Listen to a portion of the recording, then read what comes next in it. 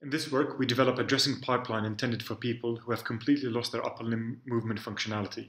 The pipeline is comprised of 4 stages. In stage A, the robot would grasp a hospital gown hung on a rail. In stage B, the robot would then fully unfold the gown. In stage C, the robot would navigate around the bed to dress the user. In stage D, the robot finally spreads the gown to cover the upper body. The pipeline is designed following the Certified Nursing Assistant Practice Test Guidance. The CNA Practice Test defines training standards for nurse assistants who work in nursing homes.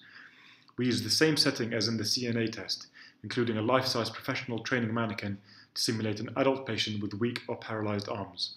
To automate this pipeline, 2 fundamental challenges are faced. The first challenge is the manipulation of the garment to bring it from an uncertain state into a configuration that facilitates robust dressing. We propose an active pre-grasp manipulation learning framework which aims to isolate the garment grasping area prior to actual grasping.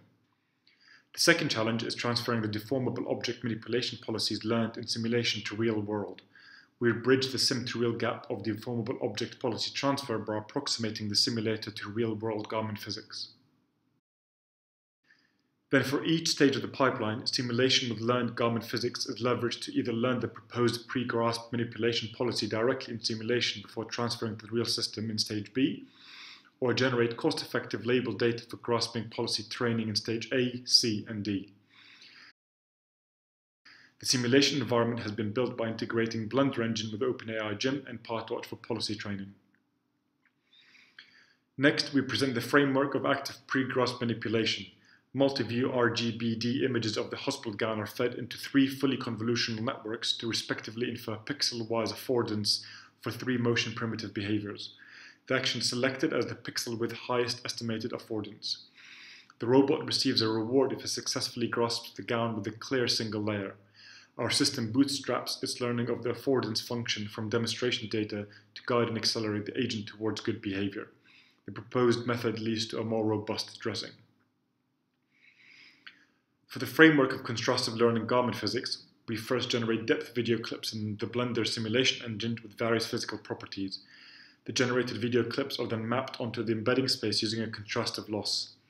Then the parameter error is learned from the embedded representation in a supervised manner. The real-world garment observation are then collected, mapped onto the same embedding space to measure the similarity between the real and simulated garments, and the garment physics are estimated.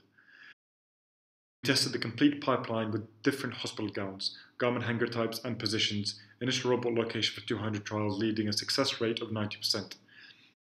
Details of the failure analysis are presented in the supplementary materials.